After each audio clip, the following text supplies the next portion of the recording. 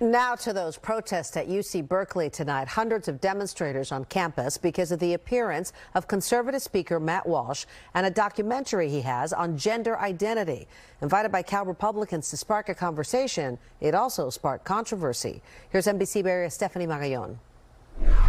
Please join me in welcoming Matt Walsh. Hundreds showed up to watch conservative commentator Matt Walsh take the stage after airing his controversial What is a Woman documentary, partially shot in San Francisco's Castro district. The thing I really loved about this area is that you can always find your way downtown, even if you don't have GPS, because you just follow the stench of weed and fecal matter.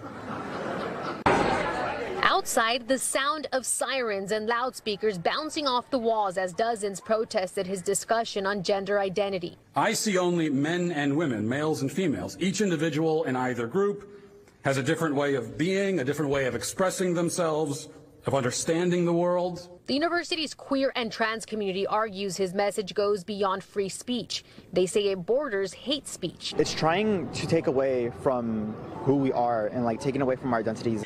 But Berkeley College Republicans who invited Walsh say this is about bringing alternative viewpoints to a traditionally liberal university. It's really important that we have diverse amount of speech.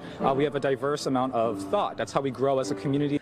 Two different viewpoints, split by controversial ideologies. Stephanie Magallon, NBC Bay Area News.